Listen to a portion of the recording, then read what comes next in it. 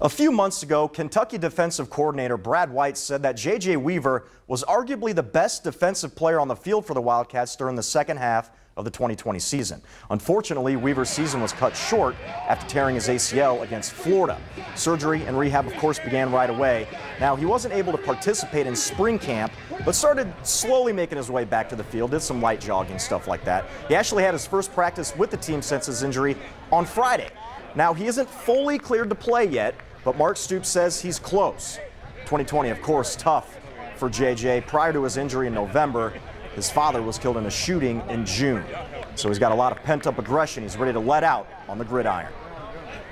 Man, it was hard. Plus with my father passing, then getting injured, I was really lost in my thoughts, like really going through a lot. But this year, with my injury, like I want to take all this anger, all this rehab, this therapy I've been going through, like it's not fun going through all this.